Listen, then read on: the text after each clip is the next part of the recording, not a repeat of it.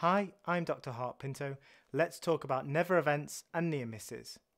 In medicine, we constantly strive to do our best for our patients and aim to protect them from harm. Sometimes, things can go wrong, and harm to our patients may occur. However, there are certain cases that should not happen, and these are termed never events.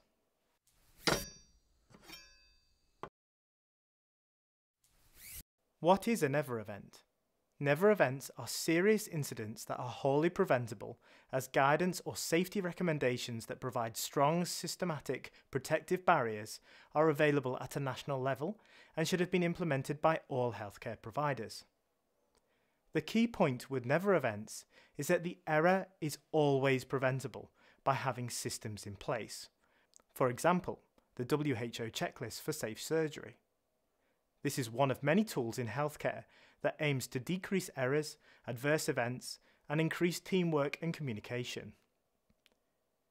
Never events relevant to surgery include wrong site surgery, where a surgical procedure is performed on the wrong patient or the wrong site, for example, amputating the wrong leg. Wrong implant or prosthesis. This involves the surgical placement of the incorrect implant or prosthesis. This may be a right knee prosthesis in a left operated knee.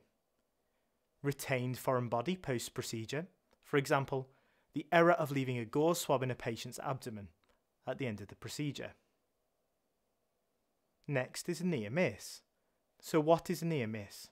It is an event or occurrence which, but for skillful management or a fortunate turn of events, would have led to harm, loss or damage.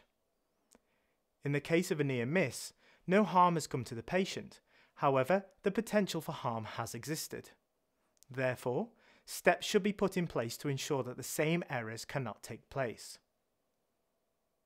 Examiners may ask you what you would do in the event of a never event or a near miss. In these circumstances, it's important to, firstly, prevent any further harm to the patient, escalate to a senior consultant, complete an incident form regarding the nature of the event. With consultant support, approach the patient and apologise for the error. This falls under the duty of candor. The hospital will then perform an assessment as to what has happened and attempt to put in place policies and protocols to prevent this from reoccurring.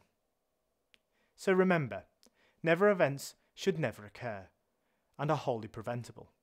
Sometimes we manage to avoid these errors from occurring either through vigilance or luck, resulting in a near miss.